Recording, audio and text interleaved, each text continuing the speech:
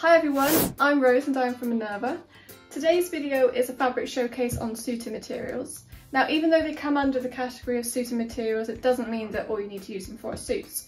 You can use them for a wide range of projects, and as we go along I recommend some patterns for you to use them for. So let's get started with the first one.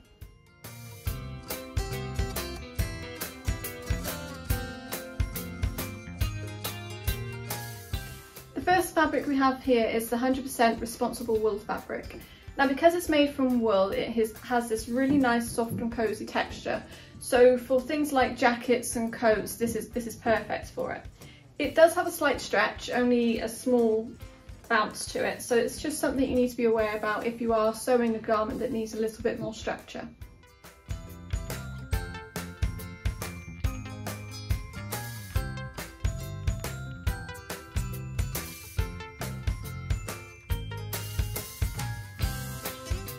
This fabric we have here is a very gorgeous and luxurious fabric. It's made from 100% wool and it's non-stretch, and it's called the Superfine Wool Fabric. I'll show you a quick close-up at the weave so that you can see why it's got that name, Superfine.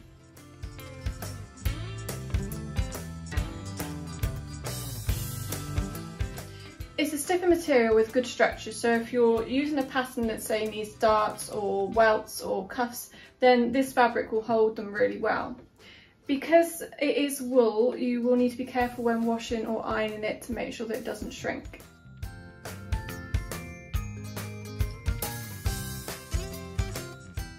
I would use this fabric for the Burda 7046 pattern, but if you are unfamiliar with certain aspects of that pattern, then I suggest trying them out first on, say, a calico or a twill, just to get some practice in with them first. Don't forget to pre-wash all your fabric first. This will help wash out any excess dye and will reduce the shrinkage of your materials. Make sure you set your machines correctly for each fabric and that you have suitable needles for your stretch or non-stretch fabrics. Any questions or queries, please feel free to mention them in the comments section below.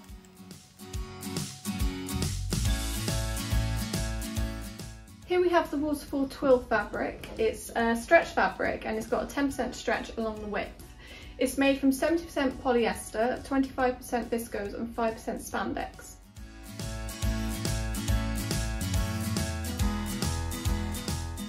It's a medium weight fabric and has a crisper feel to it, as you can see here.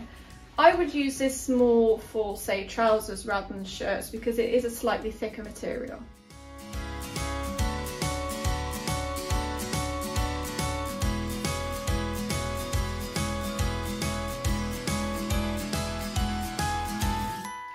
Compared to the last fabric, this is a much more lightweight material. It's also quite a bit softer in drape.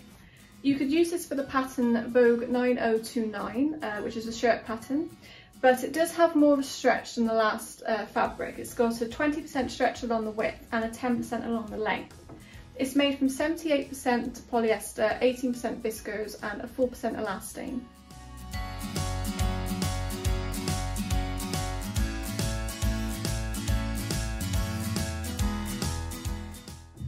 This here is a chambray number 5 fabric. It's made from 100% polyester, it's non-stretch and it is classed as medium weight.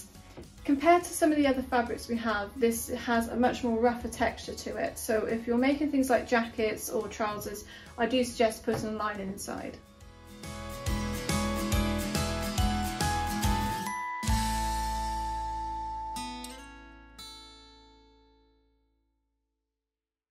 The weave of the fabric is quite visible, which gives it this lovely texture. It does fray, so when you're making your garment, make sure that you do finish your seams.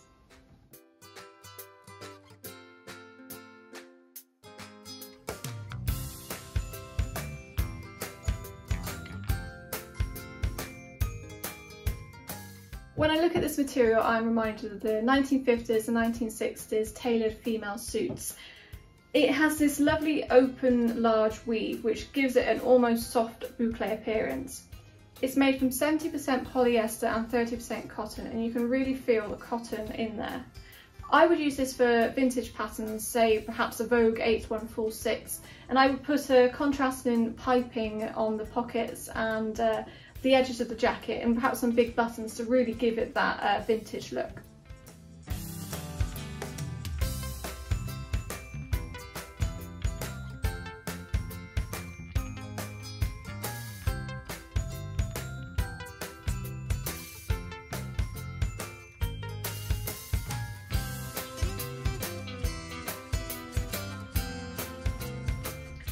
The Coastline fabric is made from 100% polyester. It does have a tighter weave than the last fabric I showed you. It's also a little bit more lightweight and crisper in texture. It does have a slight sheen, so I would use this with patterns that say have a ruffle or other elements, because it will pick up the light really well.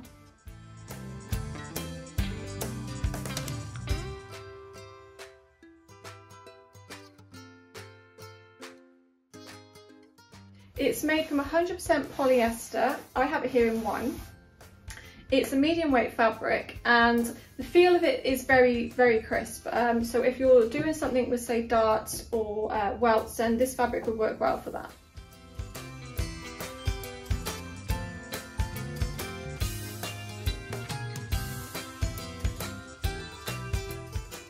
Any fabric that you get in the cationic bi-stretch fabric will have this slight two-tone appearance to it. For example, this wine has a almost dappled black running through the material.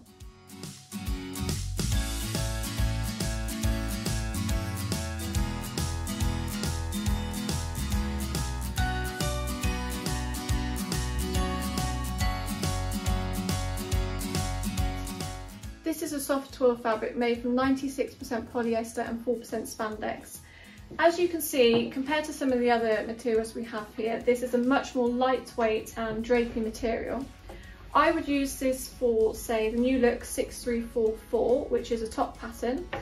And if you do have any patterns that have, say, a yoke or pockets, you could definitely add a contrasting fabric with this one to make a very unique top.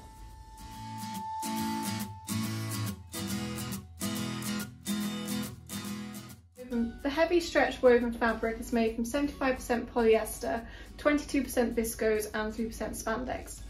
It does have a nice amount of stretch to it, it's 10% along the width. It's a very soft material and is rather drapey for a strong suited material.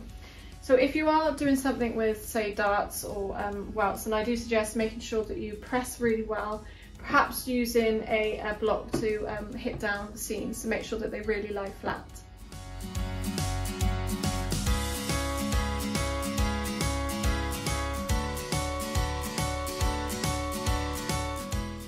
The soft stretch woven wool touch material is made from 62% polyester, 32% viscose and 6% spandex.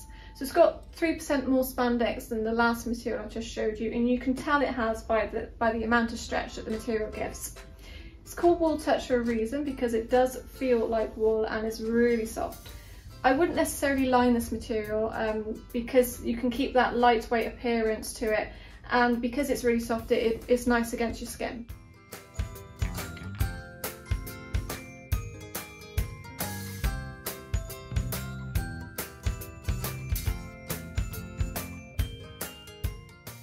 Don't forget that all the links to the fabrics and patterns can be found in the description box.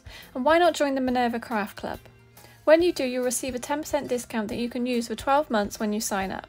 The brand new Minerva website is a wonderful online platform dedicated to makers and sewers that allows you to share your latest projects in a new interactive way.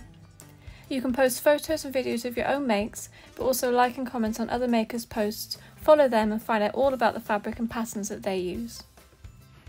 The Alona stretch woven fabric is made from 90% polyester and 10% spandex. So it's quite a high amount of spandex in this material. And you can tell when you do pull it really tight, you can see the amount of stretch that this material gives. It's 15% stretch along the width, and it is classed as a medium weight fabric.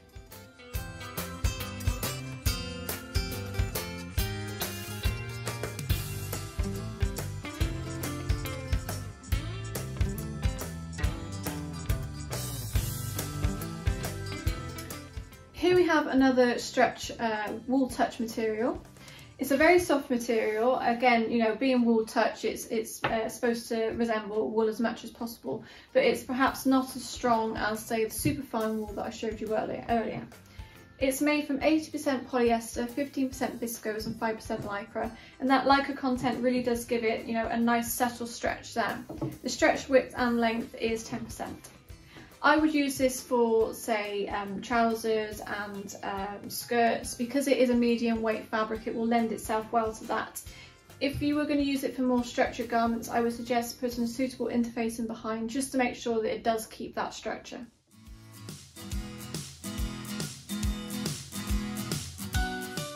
The stretch woven self-lined fabric has a smooth, flat back.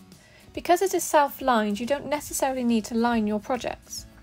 If you are making a garment, what might be an interesting touch though is to bind your seam finishes with a contrast bias binding. This will add a unique couture element.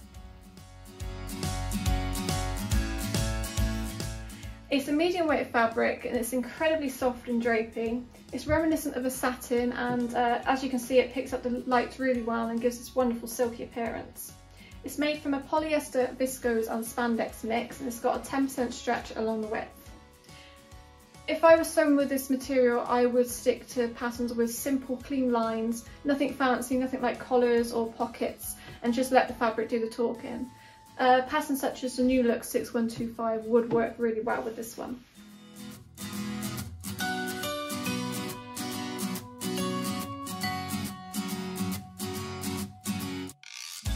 When sewing this material, make sure that you pin your pieces together really well and get the right tension for your machine. Because it is very reminiscent of satin, it is quite slippery.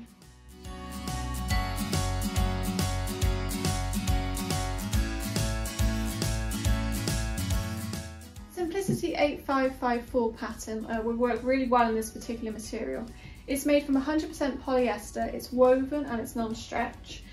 I suggest putting maybe a lining to the garments that you make if it's going to go against your skin, because it's slightly more rougher in texture than say some of the other lightweight and medium weight fabrics.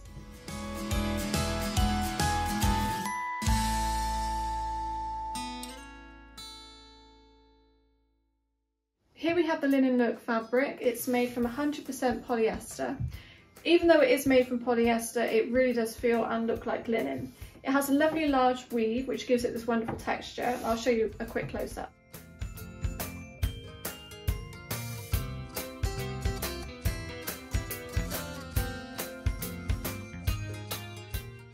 It's a non-stretch lightweight material, so I would use this for things that were going to be worn in the summer, such as light jackets, trousers and skirts. The Simplicity 8962 is a suit jacket pattern perfect for linen type, wool and twill fabric. It's a stylish pattern and something that you could make repeatably in a range of fabrics and colours. If you're looking to make a truly unique jacket, then make this pattern in this fabric in one of the bright and bold colours.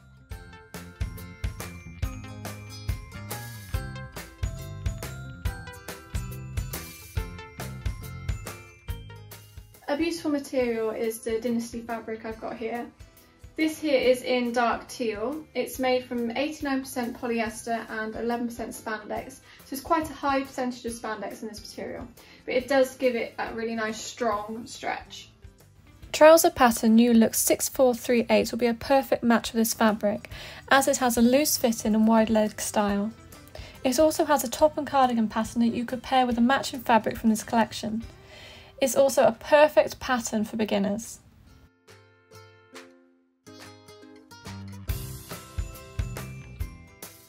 The heavy Burlington fabric is more suited towards garments that require structure, such as fitted dresses and tailored jackets. The plain Burlington fabric is less heavy and would suit garments and projects that don't need as much support. This fabric could also serve as a lining for bags, or would work really well for home furnishings such as applique cushions and quilting. This is a plain Burlington suiting fabric. It's non-stretch, non-woven, exactly like the heavy Burlington fabric in feel and texture. However, it's slightly more lightweight, so if you were going to use this for you know, your suits and your structured garments, and I do suggest putting a suitable interface in just to make sure that it keeps that structure. The Quick Sew 0231 is a panelled cushion pattern that you could use these Burlington fabrics for. Choose different colours or paired with a patterned fabric to make a unique set of cushions just for you. The caramel suiting material is made from 100% polyester. It's a non-stretch material and is woven. I have it here in chocolate, and through the warp and weft weave of the material there are these lighter threads, so it looks textured but it's not. It's really quite a smooth material.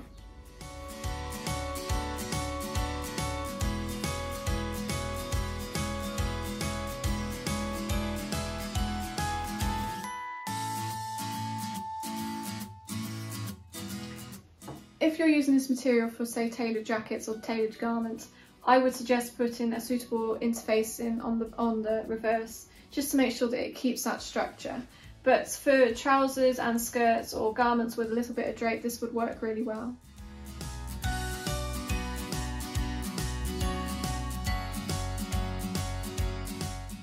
This here is the 100% polyester suitor material. It's a woven material and it's non-stretch. As a basic material, this is a marvellous choice.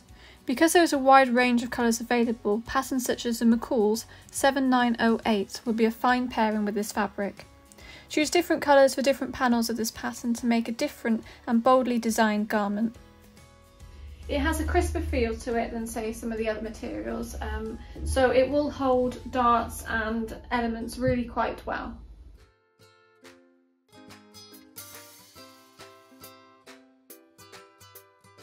Here we have the Charlie stretch woven material. It's made from 89% polyester and 11% spandex. So it's quite a high percentage of spandex again, so you do have that really strong stretch there. It catches the light really well, so think of garments that will have a bit of movement, you know, perhaps maybe a circle skirt. This would work extremely well with this. It's a very soft material and you wouldn't necessarily need to line it.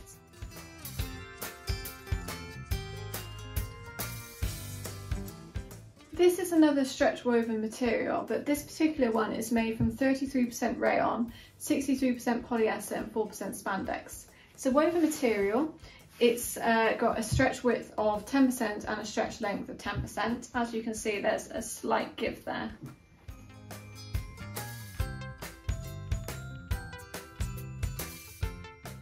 I have it here in navy and it really is a beautiful deep blue colour. It's rather matte in appearance, so it doesn't have that much of a shine, and the feel of it is almost velvety. The material doesn't fray that well, so for your seam finishes you could get away with pinking shears or maybe just a simple zigzag stitch. The Lady McElroy Sydney material is classed as a four-way stretch fabric. This means that the fabric will stretch along both the width and the length at the same time. It has a great recovery, which means it bounces back into shape easily. However, when sewing this material you must be careful not to stretch it as you sew it. If you do, this will result in bumpy or wavy seams, so pin as much as possible and use a needle in your machine suitable for stretch materials. It's not as stretchy as, say, the material we had, which was 11% spandex, but it still does have that nice give and flow to it. It's a thicker feel material, and even though it is medium weight, it still carries this wonderful drape. And as you can see here, it picks up the light, even though it's still quite matte in appearance. So you get these beautiful colours. This here is called the kiwi, and you can see those colours down here which catch the light, but you also get around here in the darker area the olive. So for garments that, say, have a little bit of movement, something that's a little, say, like a ruffle, this material will work really quite well for that. The new look 6511 pattern has a slightly gathered design to this top. In this fabric, this style of garment will show off that shimmery quality of this material. So that's it for this video on suitor materials. I hope you've enjoyed it. Any questions or comments you have, please do pop them in the comment section below. And we'd love to see what you make with this range of fabrics. So if you make anything, please do share them with us. We'd love to see them.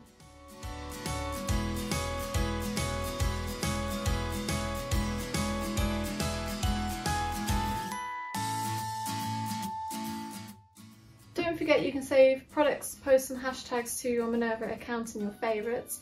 For example, you could save this video.